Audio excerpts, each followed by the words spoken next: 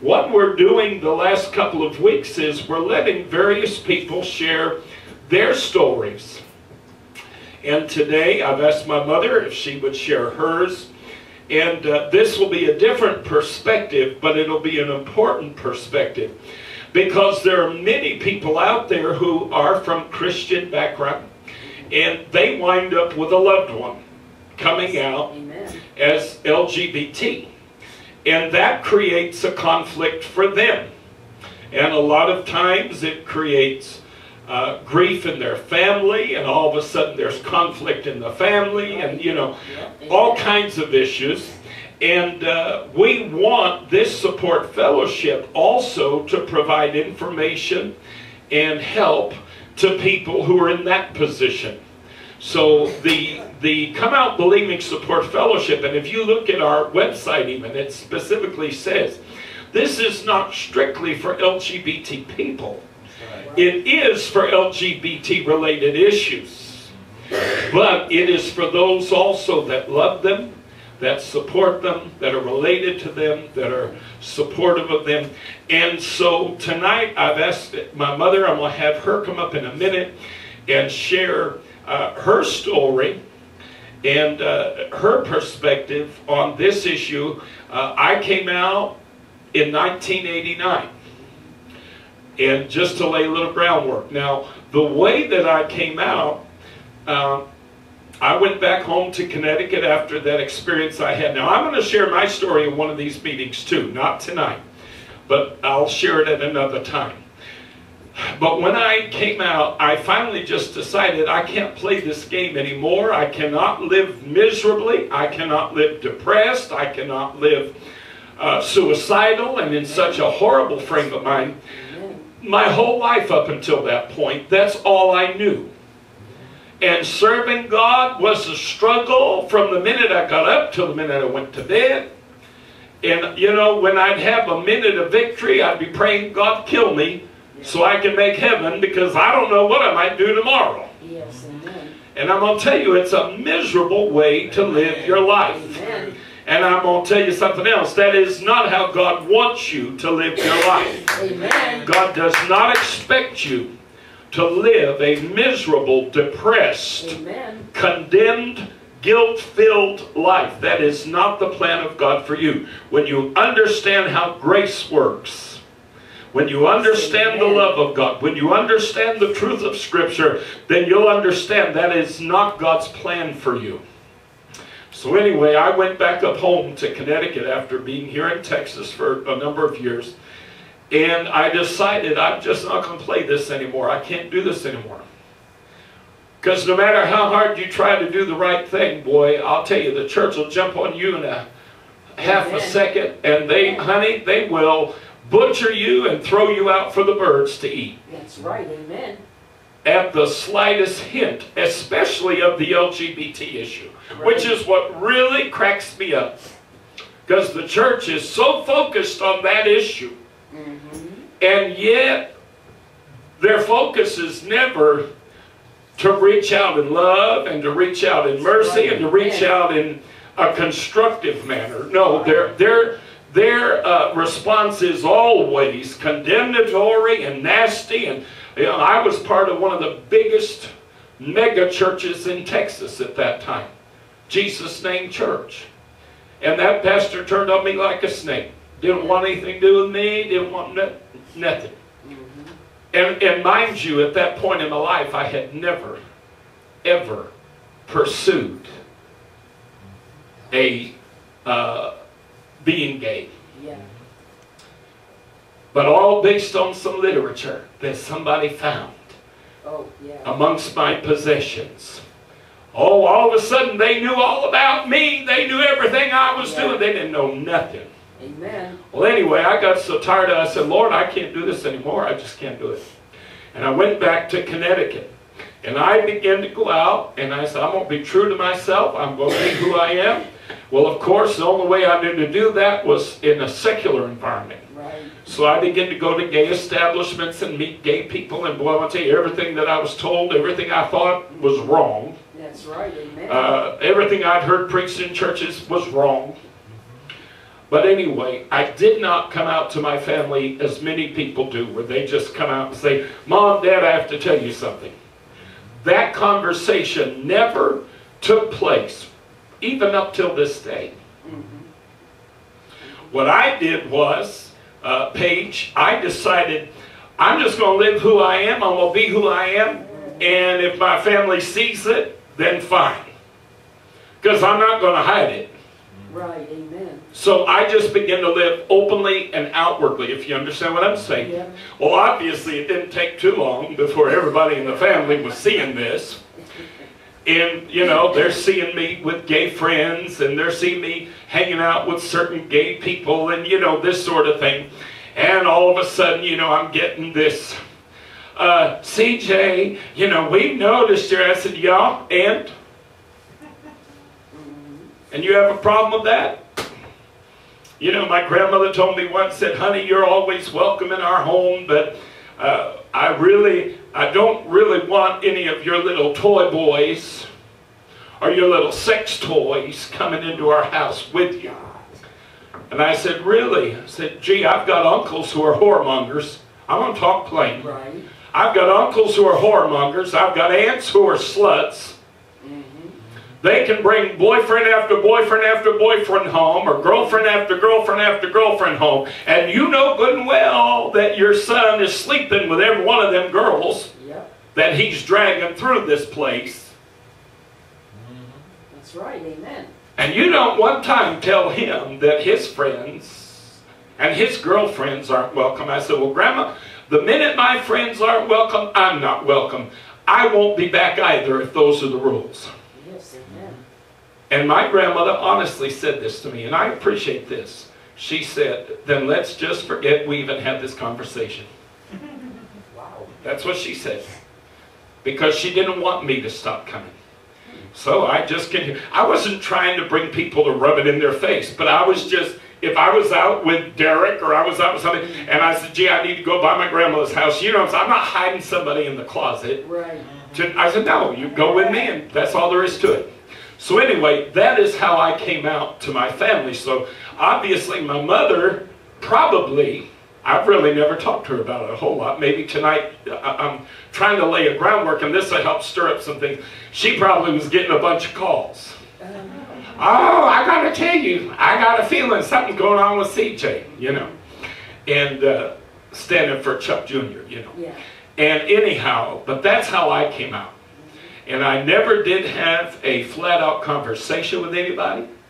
And I will share more of my story at a future date. But that just kind of gives you, that was in May of 1989 that I made that decision. That was one of the hardest decisions of my life. And in a way, I thank God for the reaction of the church. Because, brother, if the church hadn't reacted the way it did, I'd still be miserable. I'd still be depressed. I'd still be struggling. I'd still be suicidal. So, you know, sometimes, folks, we look at the way the church acts and the way people do, and boy, you can just have all the fits you want to have. Let me tell you something. It behooves us to look at the glass half full. Yes, amen. Amen. It behooves us to look at things sometimes and see the hand of God in it. Amen. Amen. I'm going to tell you, old brother Kenneth Phillips did me a big favor by responding the way he did. He set me free. He literally opened, hallelujah, he opened the cage for me. Amen. Yep. And I don't care what any of these lying devils in the, quote, ex-gay ministry world want to tell you. Amen. I'm as happy as a pig in slop, have been for many years. I've never been happier. My walk with God has never been better. Amen. It has never been stronger. It has never been more blessed. I've never experienced the favor of God like I've experienced the favor of God, and the blessing of God like I today experience the blessing of God.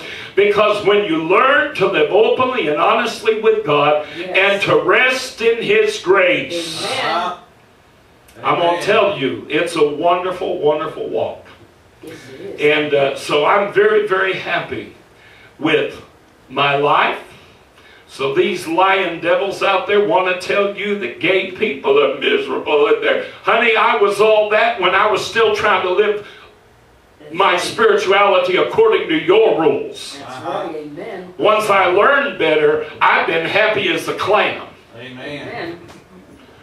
So don't tell me that gay people are all miserable and depressed. Brother Jack, I don't know anybody in our church that fits that description. Amen. Amen. All right. So tonight, my mother, Donna Thompson, is going to come and she is going to share her story, her testimony. And as part of that, she's going to talk about her response and just various aspects of dealing with a son who comes out at, 24, 25 years old, and especially a preacher's son on top of everything else. All right, so just before I have her come, let's just open with a word of prayer.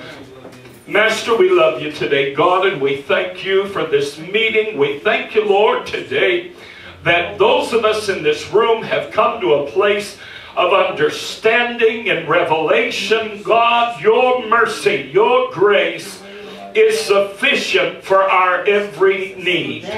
And Lord, we're so grateful today, God, for this church, and we're grateful, Lord, for the truths that you allow us to preach, which bring liberty and help and health and healing to your people. Master, tonight, in the name of Jesus, we ask, Lord, that you would bless this meeting. Bless every word that's spoken, Lord. For those today who may not be themselves part of the LGBT community, but they have loved ones who are, and they're struggling with the conflict of this issue, we pray, Lord, that my mother's testimony will be a help to them and an encouragement to them. Lord, let them know they can love their loved one. And you can bring great and positive and good things out of this situation that they might not ever have experienced were it not for things being what they are. You work in all things. Master, let everything we say and do tonight bless your name and lift you up and glorify you, for that is our purpose, that is our goal, that is our desire. We ask it today in none other than Jesus' wonderful name. Amen. Praise God and amen. Mom, if you'll come at this time. I'll try to turn the mic down a little bit, I guess. There you go. Okay, I'm going to try to do this without walking all over myself. And I'm dressed like this because I have to go to work tonight after church. I'll tell you how Charles came out to me. I was visiting with the person I was married to at the time, visiting, were you in Connecticut or New York? Oh, you were in Connecticut when we saw you. Yeah. And somehow the topic came up, and something about gay, and Charles just looked at me because I was assuming, I really didn't know yet. And he said, "Oh, Mother, no." And he just said it, and I thought, okay. My heart dropped in a sense because I was so afraid of what would happen to him. Not for myself, but I know what the church does. I know what family does. Yeah. And I had been worried about him anyway, because he was struggling so hard. And there were those attempts, and it was heartbreaking. It was really hard to go through when you see someone you love having such a hard time. Yeah. And yet I believed him to be one of the smartest and best people I knew. Very sensitive. I mean, I knew the potential. And then, anyway, that was when, when he came out to me, so to speak. But I have to think back, after Charles asked me if I would speak, I began thinking about it, and I thought back to when I was a child, and I had asked the Lord, to take my heart, because I was told in a Sunday school or children's church class that at Christmas time, God gave us His Son Jesus, and what He wants from us is our hearts. And I knew if I gave Him my heart, I'd die. I mean, we need our hearts to live. But the Spirit of God draws us, and it doesn't matter how old you are. Right. I knew I loved Him. I knew I loved Him dearly. I could feel it. And I said, Jesus, I know I can give you my heart. You can take it, and you'll let me live. Right. And from that point on, he must have laughed out loud, but from that point on, I can see where he did have his hand on my mind, on my thinking. Growing up was so very difficult for us when we were kids, my siblings, my sisters especially, I think, because we were the first 5 kids born to that 10-kid family were all girls. So it was very difficult, and yet, looking back, hindsight having 20/20 vision, I can see where the Lord had his hand on my thinking. Because I grew up in a time when there was an awful lot of racial unrest. And the Lord kept his hand on my thinking concerning that. And then as the church decided to get on to even the divorce issue, as you've mentioned, I didn't see it the way the church did. Right. And then on the gay issue, I had heard that too. Now there's a topic where the church uses an awful lot of lying and indoctrination. They sure do. And yet, when I read the scriptures they talked about, especially the Sodom and Gomorrah and all this, and it didn't make sense to me. It just didn't ring true. I couldn't figure there was something that was out of line with what they were saying and what I read in the Bible. Right. And then, of course, I worked for Uniroyal when I was young, when the boys were about 3 and 4 years old. They were quite young. And I met some gay people. One was a woman who looked at me the way the men did, and she scared the gizzard out of me. But it turned out I liked her. And I and my boys would go to the mall with her, shopping. We'd, spend some time. Of course, I kept my kids with me, and with everything the church purported, I simply told her, well, I don't believe in that. Being the fact that she was a lesbian, I don't believe in it. That seems so stupid when I think of it now. But I liked her. Right. There was a young black male who worked there. His name was Maurice. He was gay, and that child, that young man, was such a sweet kid. And I would think to myself, how can these Christians hate these people? They're just people. Right, right. And they're wonderful. I liked Mary Alice Seals, and I loved that young man. I mean, I had such a great working relationship with them and could talk to them, and I couldn't understand why the church was so vitriolic, so hateful. Right, right. And like I said, though, now moving on up to present day, or when Charles was an adult and he came out, even my family judges me. Yes. Because I am his mother. My baby sister, who knows all, she can't know the mind of her sister, let alone God. And yet, I believe it's she who came out with, Donna will believe anything. She has no clue that since I was about 7 years old, the Lord has been controlling or leading me into the right thinking. So I didn't have a personal problem with my son coming out. But I was afraid of the persecution. I was so afraid of what would happen to him. Yeah. But nobody knew, nobody in my family even ever asked, well, have you prayed about it? Right. Of course I did. This was my son. I love this young man to death. He's my son. And when he came out, I said, Lord God, please, is he going to split hell wide open? But this is what this church says. This is what they say. Right. Now the Lord, like I've heard others testify, that he doesn't give us these long, lengthy explanations. He simply said to me, that is mine. Not he is mine. I already knew the Lord had called Charles at 8 years old to preach. So he didn't have to say that. What he told me, the issue was his. Right, right. And then after that, it was simply thrown into my mind, you keep doing what you've always done. Right. You keep loving people. You keep accepting Right. people. You keep Right. being the way I'm teaching you to be. Right. It's not that I haven't had struggles. I have. Growing up in a very dysfunctional family, and then God help me, marrying a very dysfunctional moron. and then having these 3 beautiful sons, it was hard. It was really difficult on all of us. Yeah. But the Lord had his hand on me since the time I was very young. And even in my own situation where I was coming out of a very abusive childhood and went into a very abusive marriage, I realized years later when I moved to Texas when I got rid of that, I wanted to get away from all that abuse. And I moved to Texas, and then not too long later, I actually got into law enforcement and became a police officer. And it was the teachings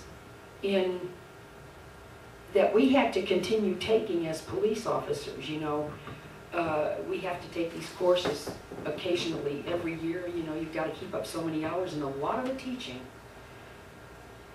about the abuse and being in an abusive relationship made me see how the Lord actually extracted me from that, because that's not something women can do. Yeah. A lot of times when they leave an abusive situation, it takes them at least 7 tries to finally get out of it. That's the average. Yeah. 7 tries to get out of it. And it has to be planned. Where the Lord, of course, I got into my 30s, and you know what happens. A woman in her 30s, her testosterone kicks up. So I became more aggressive. And here I thought it was me. I thought, oh, wow, look at this. I am really getting up there. And then I read in the newspaper where, yes, as a woman gets in her 30s and her testosterone kicks up, she becomes a little more aggressive. And I thought, shucks, I thought it was me. I was so proud of that. But I realized that from all the battering, from the 20 years, because I was married to his dad for 20 years, and all that battering, that man should have had me down to nothing. And he did. I had gotten to the point where I couldn't stand myself. Yeah. So how does this all relate to the gay issue? It's Jesus. Yeah. If there's a Christian out there who claims they love the Lord and he lives in your heart, you will not and cannot hate gay people. That's right. And you cannot persecute them. He doesn't. When I meet people, I love them. I thought I was crazy when I would keep saying, well, I love this group or I love that person. And a man I worked with, a fellow police officer, just said to me one day, well, Donna, you just love everybody. And I realized how ridiculous I sounded. And I thought, Lord, I do sound ridiculous. I know it isn't humanly possible. And that's when another time he said, that's my love you're feeling. Yeah. And I realized it, and I said, oh my God, now it makes sense. Because I knew that all by myself I couldn't. But, I know he loves this group. I love my church. Yeah. I love the people that are here. People who've been put through the mill the way this group has, that when they do come in here and they're so happy to find a place, they're so easy to love. Yeah. There's such a great bunch of people. Not that there aren't some goofballs that are gay, but it's just that it's not, you can't take an entire group of people and put them all in one situation. Yes. That's just not the way it is. That's right. That's right. Everybody, heterosexual and homosexual, are individuals. And I just thank God that from a very early age, he had his hand on my thinking. As a child, I'll never forget, one morning when I woke up, I don't know what I was thinking about, except that all of a sudden I heard this question, who made you white? Oh, you did, God. Well, who made you an American? Well, you did, God. I wasn't born in another country. Right. I wasn't born a different race, but that wasn't my choice. Right. He made me who I was to be proud of who I am in him. Yeah. He made black, white, yellow, red, which represents, the different races, so to speak. Every one of them has a right to be who they are. That's right. And that is what, at a young age, he was teaching me. Right. And when I lived in Oak Lawn for a while, the predominantly gay part of Dallas, I had some of the best neighbors I could ever have. Yeah. And I loved it. People talk to you. Yeah. And invite you to have barbecue with them. Yeah. And in a heterosexual situation, you don't find that so much. unless there's some fool man who wants to jump on your bones or something. You know, God help me, that's a terrible way to say it, I suppose, but yeah, I felt safer there. Yeah. You know, and I don't know what else to say. My experience with the gay community has been a very positive one. Yeah. And I know if people would just let God be God in their lives, if they seriously love Him and seriously want to serve the Lord, Right. talk to Him. You ask Him. I did. Yeah. Amen. Questions? You know, a lot of times, part of the struggle with people who come out dealing with their families is of course the family reaction. Yeah. So, did you find that you had to, I guess, suffer, if you will, a lot of criticisms? Did you have a lot of people that were in your Only family? from my family. I mean, but can you kind of talk, I mean, is Okay. kind of talk about, or? Oh, yes, I did. As a matter of fact, I had a friend, his name is Tom Lancaster. And he was, he worked at Van Zandt County Jail with me for a while, and he's very negative as far as the gay issue goes. And I remember trying to explain to him how, you know, the messages that Charles preached, you know, you can be gay and Christian. You do not live a decadent lifestyle. Right. And Tom just laughed at me and said, oh, being gay and not acting. And I wanted to knock him out is what I wanted to do.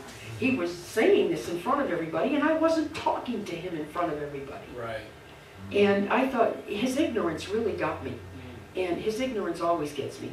Tom means well, but when you choose to remain ignorant instead of asking the Lord, you know, that's it, I think. And one thing I never did either was announce, well, my son is gay and blah, blah, blah. I just never did that.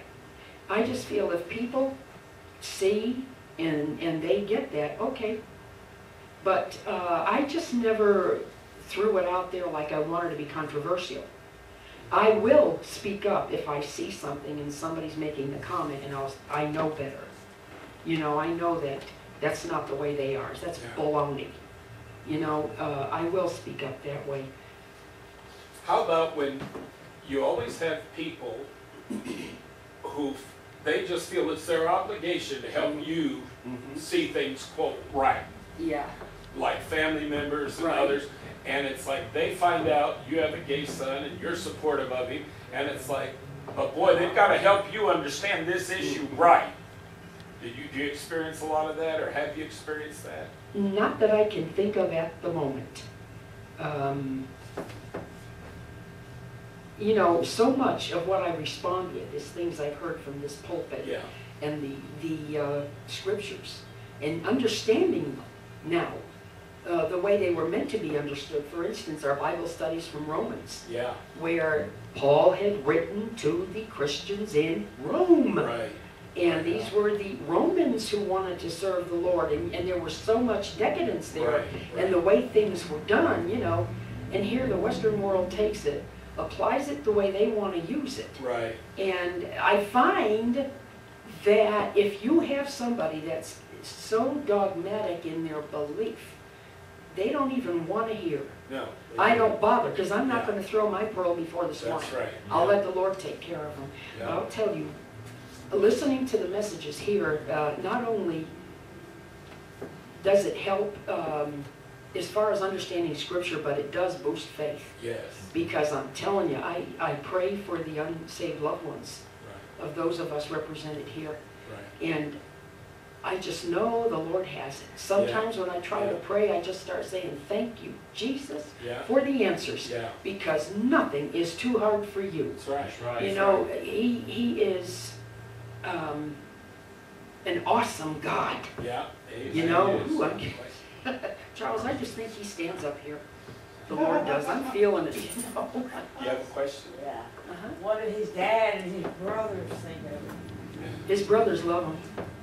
And they do not have an issue with it. They love Tommy. Yeah.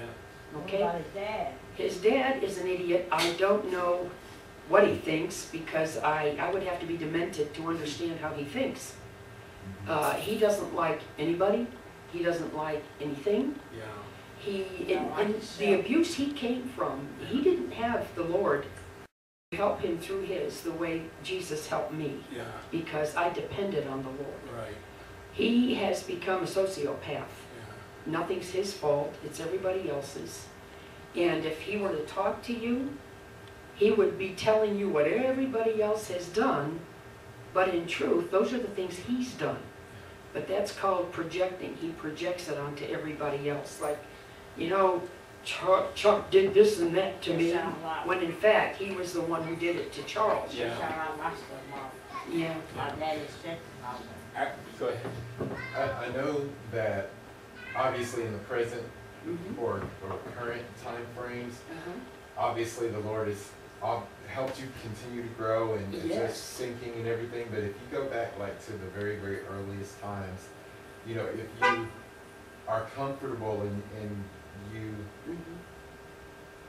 think of your honest initial early reactions, for you personally, did you feel like any kind of, you know, like you were at fault for, you know, Charles' situation, or did you feel any guilt, or did you struggle emotionally with, you know? Yes, because of different things that I would hear, because I did not hate gay people. I thought that it was caused by abuse. And Charles would get so aggravated. He couldn't be nice about it. Oh, come on, mother, that is not the reason. And oh, geez, okay, I stand corrected. But, and then later on, as, you know, he was in the ministry, he would send emails from people who had written about their gay children, or gay people who had written about their experiences. And my heart would just break when I saw, because this was what helped me to grow. My earliest reaction was, like I said, my heart dropped. Not because it changed how I felt about my son, it didn't. I was afraid of what he was going to have to endure. And that is what got me. I just didn't want to see him persecuted. And knowing, you know, how my mother was strange, and I ended up not communicating with her for a long, long time because I couldn't seem to say anything, but she had an excuse, or there was always something negative she would say, so I just kept away from it. This was my way of trying to protect my poor sensitive skin from pain, you know, because there's a lot of stuff you go through causes a lot of pain that doesn't go away, as y'all well know. It's just something you deal with every day. And, you know, it's I don't know what else to say here. There are a lot of negative stereotypes that we know, anybody in the LGBT community knows, are a bunch of malarkey. Right. That a lot of preachers have been peddling for decades. The gay agenda. Yeah, and you know, the idea that gay people are more likely to abuse children and to be sexual predators and all that. Now, I know in the process of your courses with the law enforcement that they offer a lot of information in those areas. Can you share some of that? Yes, I had forgotten all about that. But as we were studying on sexual abuse and sexual assaults, it was said in this course for police that the men who assault young boys are not, most of the time, they are not homosexuals. Right. They are straight men who simply do this for their own gratification. Right. And even the case of sexual assault on a lesbian was so much more difficult for her. And it said, when you deal with a lesbian who has been raped by a man, you have got to be very sensitive. Right. You have got to be very careful, because that is so unnatural to her. That's right. That invasion is horrible. That's right. And I could only imagine, you know, but it is. It cited numbers that I can't recall right now, but I do have the course materials at home. But that was the truth, that's right. The percentage of gay people who do any kind of thing like that is very small, you know, in the whole scope of things. It's generally like 85% straight guys, you know, and you have a few perverted gay people, but not as many as straight people. Sides of the fence, so. Yeah. Well, you know, a lot of these preachers have been, and organizations have been trying to say for decades, you know, that proportionately, gay people are far more inclined, you know, don't leave a gay man around your little boys because he'll want to molest your little boy, you know. And yet, statistically, all kinds of studies and things have been done that show that the numbers are absolutely not at all out of line with the number of gay people in society, period. Right. In other words, if in fact 10% or 15% of society is gay, you don't have more than 10 or 15% of the offenders in sexual issues who are also gay. Now, I'm going to have to look that stuff up in my materials, because I think the percentage in the gay community would be even less than the proportionate with the straight. I'm not sure, but when they did that study and they asked all these perpetrators and everything, well, they're not gay, you know, but they just do that because they're demented thinking. Well, sexual crimes are an issue of violence and control. Right. It doesn't have anything to do even with gratification.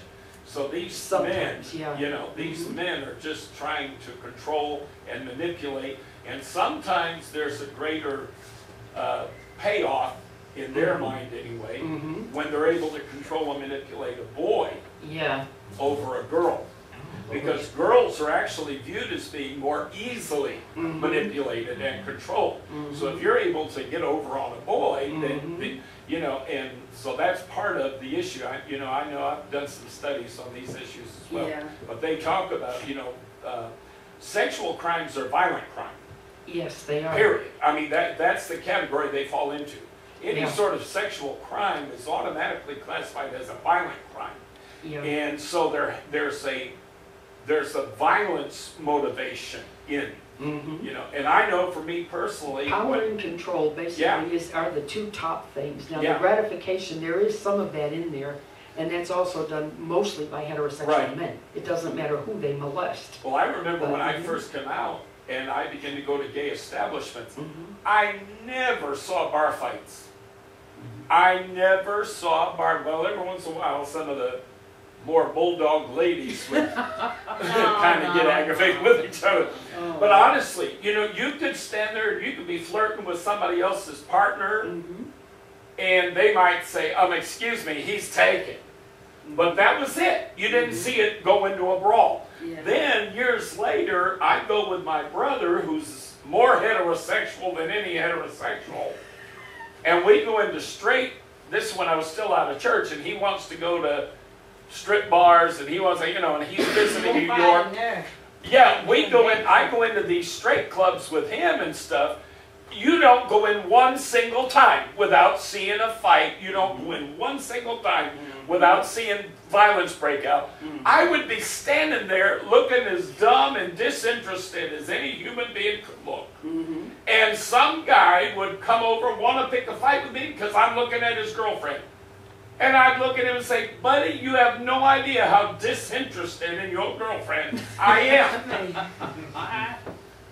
But it's so funny how gay people, they try to paint the gay community as being far more violent, being far more destructive, being far more aggressive. And when you look at Romans 1, that's why I said about Romans 1, that list you read in Romans 1 does not describe gay people. Amen. Any person who knows anything about gay people knows that that list in Romans 1 does not describe gay people.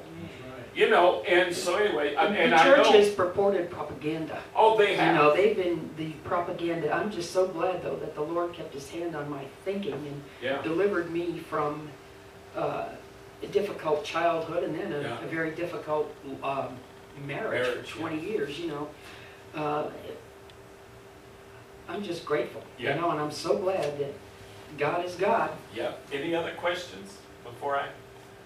Okay, good. Thank you, Mom.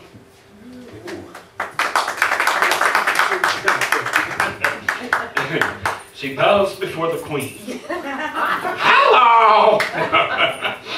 That was cute. I appreciate that, and I know that that'll help a lot of non-LGBT people, but they have LGBT people in their lives. And, you know, I can tell you, seriously, you know, I've said it before, and I will share my story. I've done it before, but I'm going to do it again as part of the Come Out Believing series, because we have a website specifically devoted to these meetings. And we put all the videos from these meetings on that specific website. So I'm going to share my story one time. I'll share more details. But I will tell you, as I've told you many times before, when I first came out, I was so afraid. I wanted to meet somebody. I didn't want to have sex. When I came out, let me tell you, having sex was not on the agenda. A relationship was on the agenda. That's what I was looking for. And, but I didn't know where to go to meet anybody. I didn't have any clue how, you know, this is before the internet was what it is today, and, you know. And so I began to go to, you know, gay establishments. There was this one nightclub in Connecticut that I went to, and it was a marvelous place. I hate to tell you, but as far as nightclubs go, it was a wonderful wonderland of entertainment. They had a jazz bar over here, and they had a disco over here, and they had a pool, another room with pool tables, and a video jukebox, and I mean, it was a cool place, you know, and I used to go there and loved it.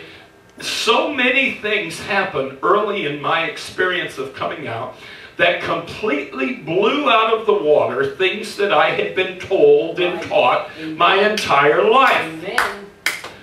Lesbians are men haters. Yeah, that's right. Yeah. They'll look at you, they'll kill you as soon as look at you, because lesbians just hate men. Baloney. Amen. Baloney. When I first came out, without fail, the first, I don't know how many people I met and befriended, and we'd get together and hang out, and we would do things. We're a bunch of women. Yeah. And I had at least 2 or 3 of them that said to me within the first year or 2 of my coming out, Charles, if I were straight, honey, and if you were straight, boy, you'd be the fella I'd want, because I just love you, you know. Yeah. And to this day, now it's been 89 to 2014, folks, 25 years. I have met thousands upon thousands upon thousands of gay lesbian people. Amen. And I'm going to tell you something. I have met a few men haters in the lesbian community. And I'm going to tell you, those that I have met have good reason. Amen. Amen. I mean, these are sometimes women who are raped as young girls by members of their own family, and, you know, things like this. Amen. It's not a healthy response, and it really needs to be worked through. Yes, amen. But it's understandable. Amen. Okay? But when I first came out, I had these older men who, at the nightclubs, you know, where I frequented, you know, they took me under their wing. They looked out for me. They made sure, Charles, you don't want to get involved with that person over there because he does drugs, and you don't want to bring that into your life, you know. And they would look out for me, and never one time, not one time, did any of these people make a pass at me, touch me, do anything to me. Right. That was the least bit out of place, Brother Jack, not one time. And I remember the first few years that I'd come out, I was so conflicted because I could not for the life of me understand how that I had been told all my life that gay people are so perverse that they're hiding in the shadows, wanting to convert your children to homosexuality. That is so stupid. What would I gain by converting, you know, a child to becoming homosexual? Amen. What is in that for anybody? Amen.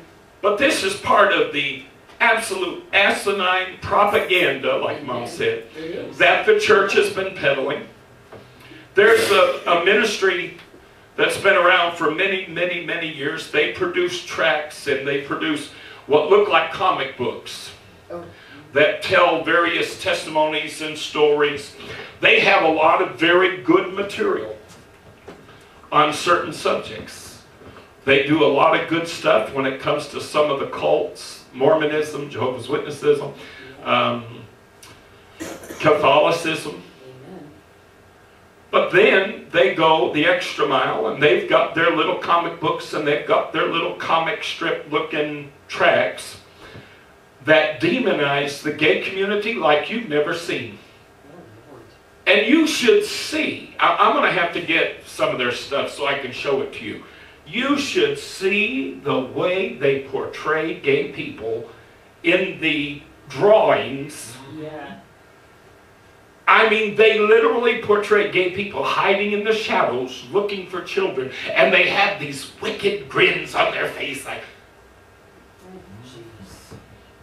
God forgive me, but I believe hell is going to burn hot. Yeah, amen.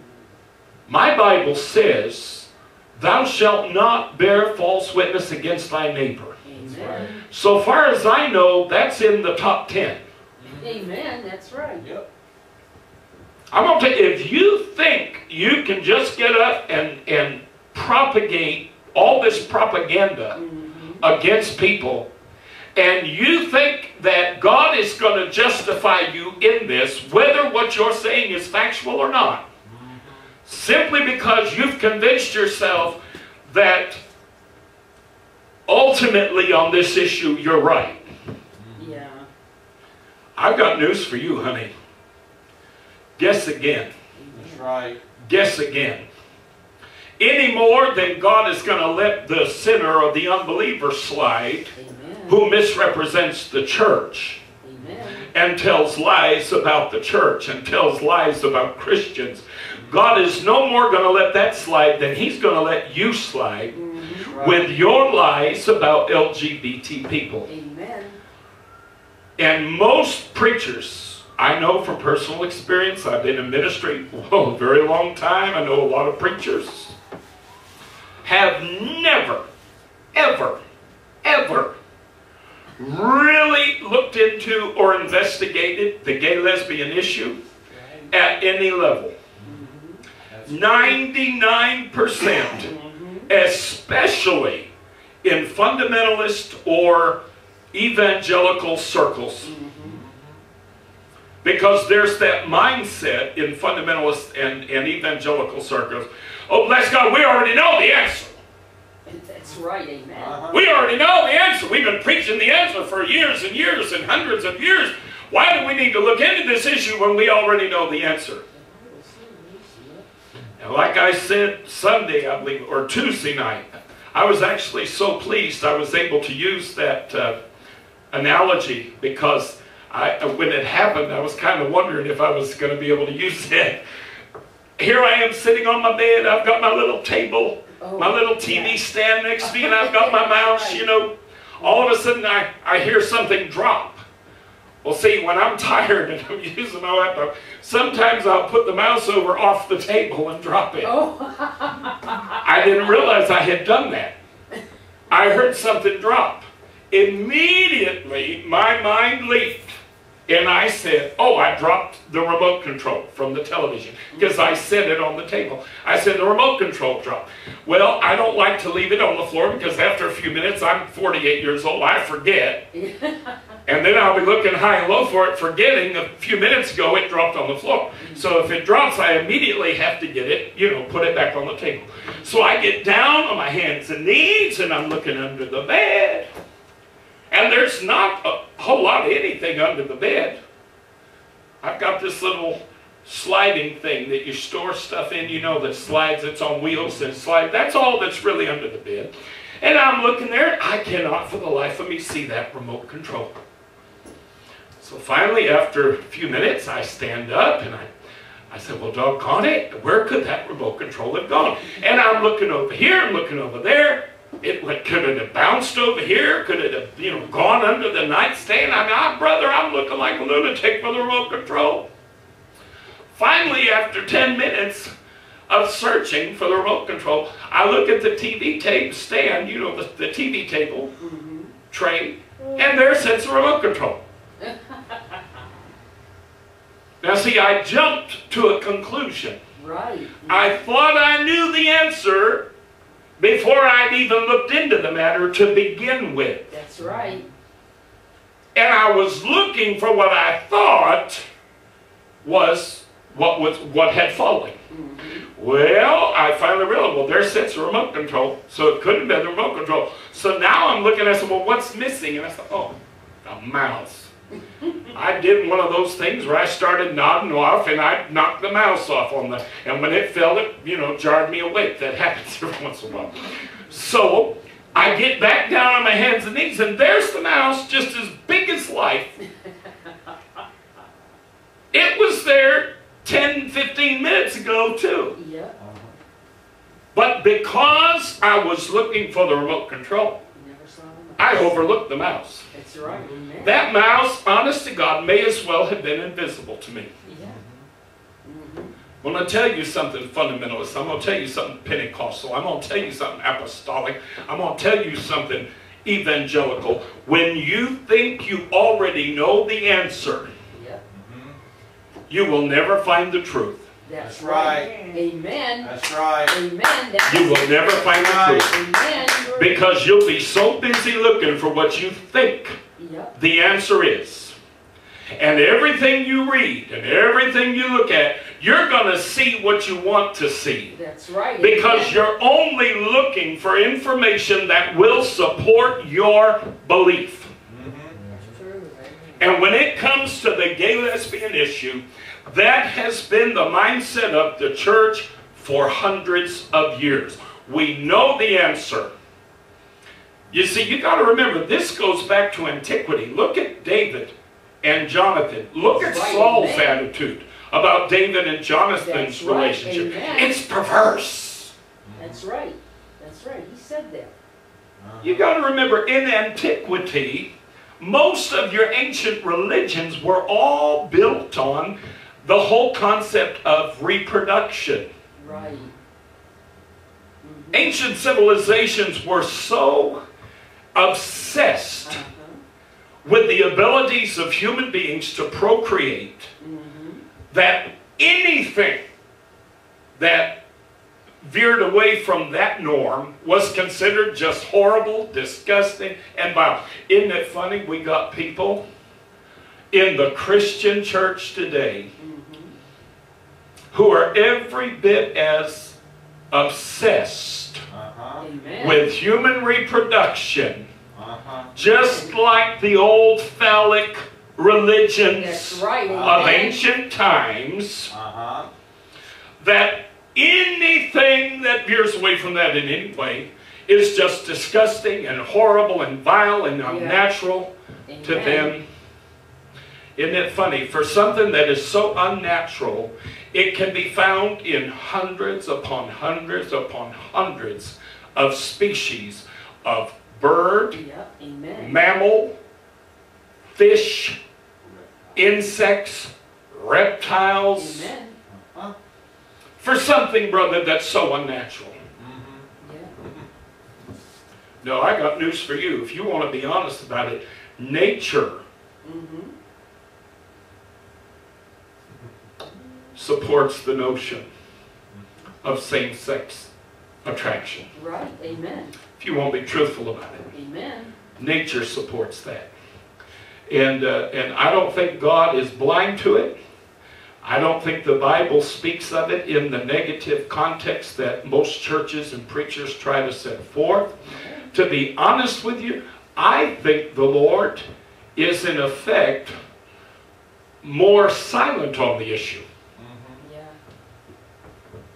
I think there are a lot of things God is silent on. That's right. And I think we make a huge mistake when we try to put words in God's mouth. Amen. And that is something that I grew up watching. I'm going to tell you, folks, me, and I'm going to shut up in a minute, but Mom was so short, I figured I'd fill in a little bit. I'm going to tell you, this boy, I grew up in church, and I'm like my mother. I didn't you know, my brother cracks me up because he's been through Iraq and he's been through some horrific things. And he's going through a time right now where he's trying to be real agnostic and, you know, anti-God and all this sort of thing. And he, you know, has suggested to me that I just believe what I believe because that's what I was taught. And, you know, ever since I was a kid, I've been indoctrinated. And I have to laugh when I hear him say that because that boy don't know me at all. Amen. Amen. That boy don't know me at all. I got news for you, honey. You could, even when I was a kid, you could tell me something. If it didn't make sense, it didn't make sense. Amen. Uh-huh. That's right. I was just reading an article. Not an article. A man sent me a book in the mail dealing with the Bible and sexual issues. That's his whole book, you know, is about. And he comes from a very conservative background. And yet, he's done a lot of research, and I mean, this man is very intellectual, very smart. He knows the original languages, the whole 9 yards, and he breaks it down. And he said, folks, I got news for you. The way we look at gender and the way we look at sex is not at all true to the way it's written in Scripture. That's right. Well, anyhow, I'm reading his book, and what cracks me up is he's talking about the Trinity. And he's explaining it, and he's saying, but of course, we believe the Trinity is a mystery that really can't be understood. Oh, jeez. Because there are so many aspects of it that go beyond human logic and human reasoning.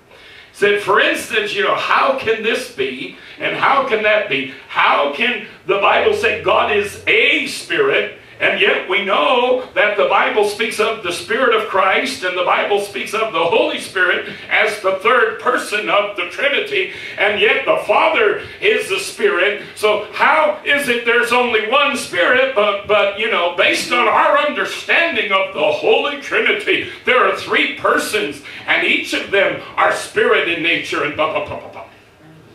And I sat there and I thought to myself, well, the answer is quite simple. Yeah. There aren't three, there's one. Amen. And they're one and the same. Amen. And there are not three persons. There is one person of God. He is revealed to us in the man Jesus Christ. Yeah.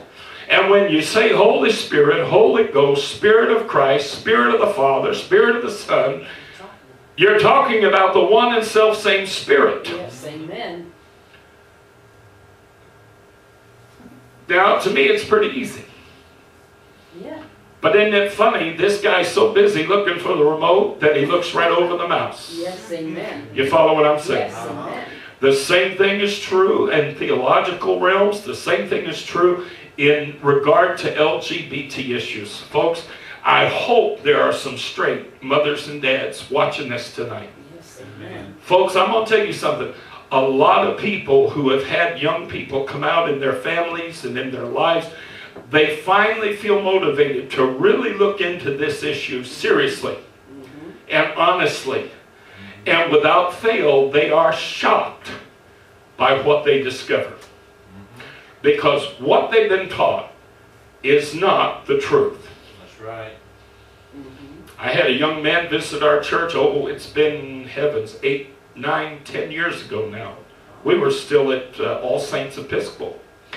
And this young man, I believe his name was Michael, visited our church. His father is a United Pentecostal pastor. When he came out to his father, the reaction, of course, was very negative and nasty. He said, but several months later, his father called him and said, son, I have been doing some research because I do not want to react to you with lack of knowledge. I do not want to react to you without having spent any time looking into these issues. Amen. He said, I've been doing some research. He said, for instance, I began to look again at a lot of the biblical passages like Sodom and Gomorrah. Yeah. He said, and what I have found has shocked me. Right. He said, these things do not say what I've always been told they say. That's right. Amen. There are so many glaring contradictions. Amen. You know, I've said it before and I'll say it again. Why in the world would Lot want to live in a predominantly homosexual city? Yeah. I'm gay and I wouldn't want to live in a predominantly homosexual city. Amen. Amen. Honestly, I would. There's no specific benefit in that for me. Why would I want? Why would I want to do that? That's absurd. Why would Lot want to live there? How could he have 2 daughters that have husbands? Right. Amen. Uh-huh. How come when they get out of the city, the first thought in his little perverted daughter's minds is, let's have sex with daddy Yeah. so he can have offspring? Hello now. Uh-huh. I got news for you, children. The perversion in Sodom didn't have jack squat to do with homosexuality. Amen. That's right. But there was perversion in Sodom. That's right. Amen. And this father acknowledged to his son. And he said, based on what I've seen, we are just going to continue to love you. Amen. Said, I may not understand this issue. And you know what, folks? You don't have to understand. Amen. You don't have to understand your kid to love your kid. That's right. That's right. That's right. I don't understand my parents half the time, but I still got to love them. I don't understand half the people in the church, and I still know how to love them. If you'll get out of that foolish mindset that somehow or another you're supposed to have a grasp on everything Right. in order to be able to love and support people, no, you don't have to have a grasp on nothing. That's the wonderful thing about serving an all-knowing God. He's got a grasp on it. Uh-huh. He gets it. He understands it. Those things that confuse you and confound you, he has got a firm grip on. Amen. All right, so I appreciate Mom sharing her story tonight.